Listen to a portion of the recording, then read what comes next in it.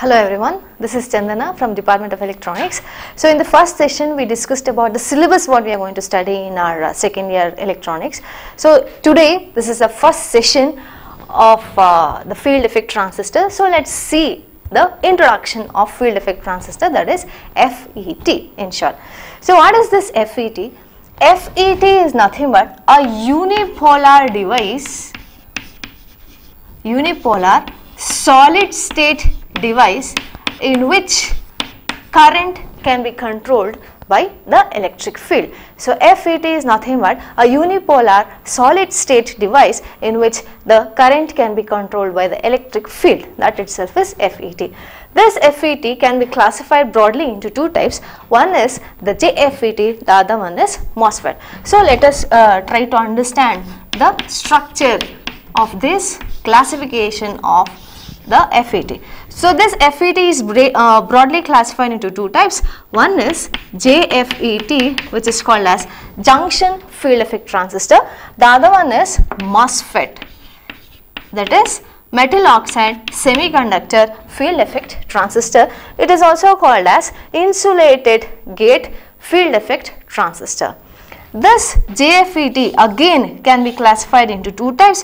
One is the N channel JFET, the other one is P channel JFET. And this MOSFET can be again classified into two types. One is the depletion type MOSFET, and secondly the enhancement type MOSFET. And each these depletion and enhancement can be further classified into N type and P type, and even this enhancement type can be classified into N type and P type. So this is the classification of our FET. FET is broadly classified into two types. One is JFET, the other one is MOSFET.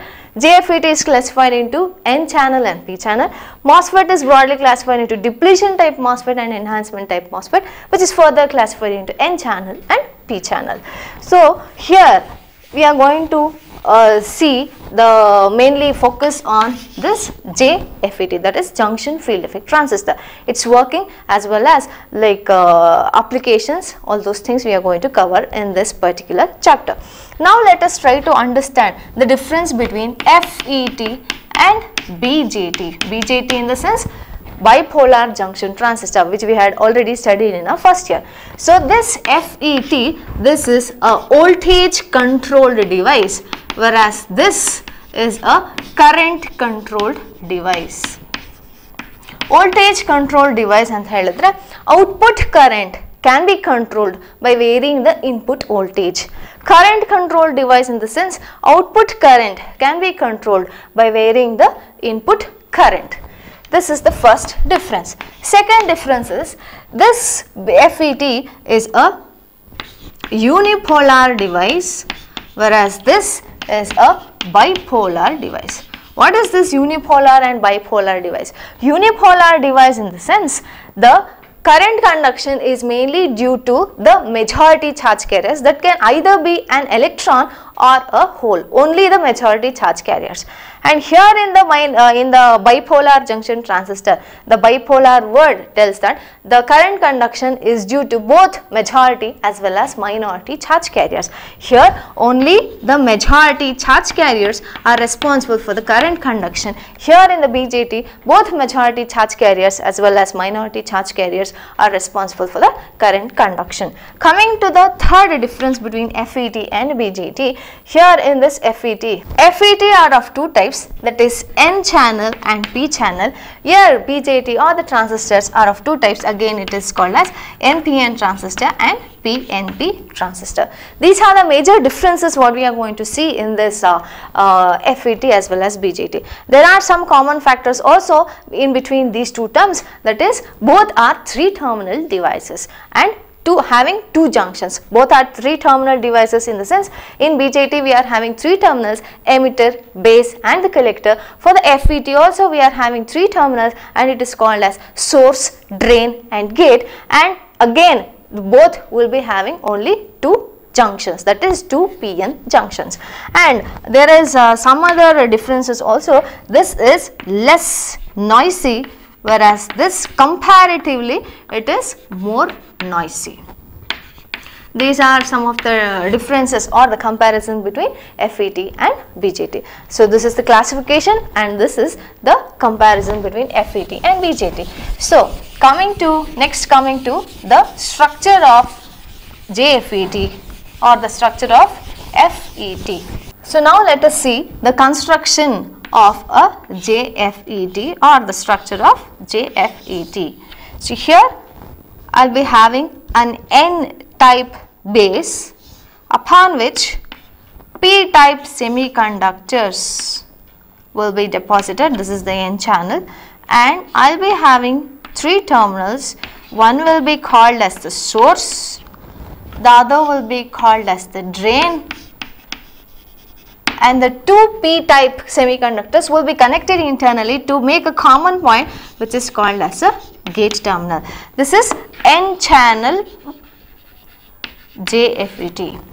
Coming to P-channel JFET, here the base will be the P-type and at the ends we will be having 2 N channels, and here this is the source, this is the drain, and these N channels will be connected internally to give a common point what is called as gate, and this is the P channel JFET.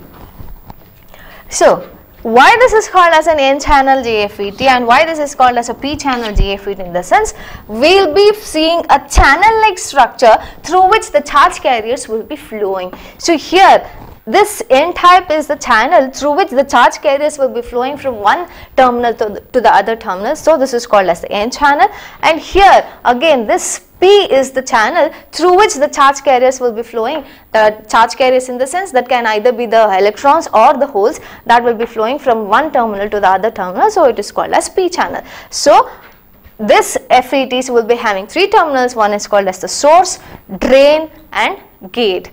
Again this is the P channel which is having 3 terminals: source, drain and the gate. Coming to the symbolic representation of this N channel JFET and P channel JFET, the symbol is like this. This is for N channel. This is the gate terminal, this is the source and this is the drain. This is N channel. And coming to the P channel JFET, this is the gate terminal, source and the drain. This is for P channel JFET.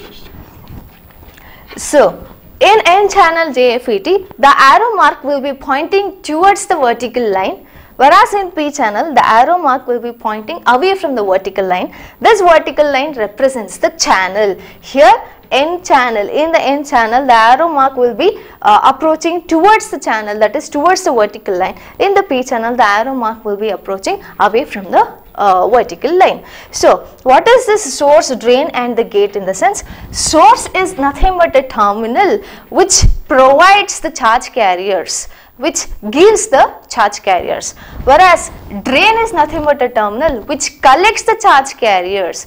Source, the name itself is specifying, it provides or it gives the charge carriers that can either be the electrons or the holes. One of the charge carriers, not the both, only electrons or the holes will be moving. So this source is nothing but a terminal which gives the charge carriers, and drain is nothing but a terminal which collects the charge carriers, and this gate is a terminal which controls the flow of charge carriers. ಈಗ simple ಆಗಿ ಒಂದು example ಹೇಳೋದಾದ್ರೆ, ಮನೆಯಲ್ಲಿ for every building there will be a gate. If the gate is opened to a larger extent, or if the gate is opened very wide, then the number of people getting into the gate will be more. The people can be considered as the charge carriers. If the gate is opened in a narrow way, narrow ಅಂತ ಹೇಳಿದ್ರೆ ತುಂಬಾ ಚಿಕ್ಕದಾಗಿ open ಆಗಿದ್ರೆ, the number of people getting through the gate will be very less. Similarly, if the gate is opened very wide, the number of charge carriers can flow, the number of charge carriers which are flowing will be more. If the gate terminal is not open, then the charge carriers cannot flow. So these are the three terminals, that is the source, gate and the drain.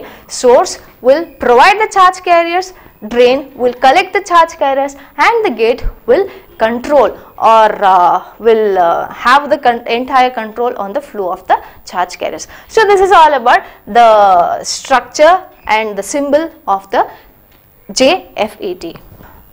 So let's stop this session in this stage. In the next sessions, I'll be coming with the the formation of depletion layer in the JFET. Along with that, the working of JFET. So this is the end of this first session. I'll be coming soon with the next session. Until then, take care. Bye bye.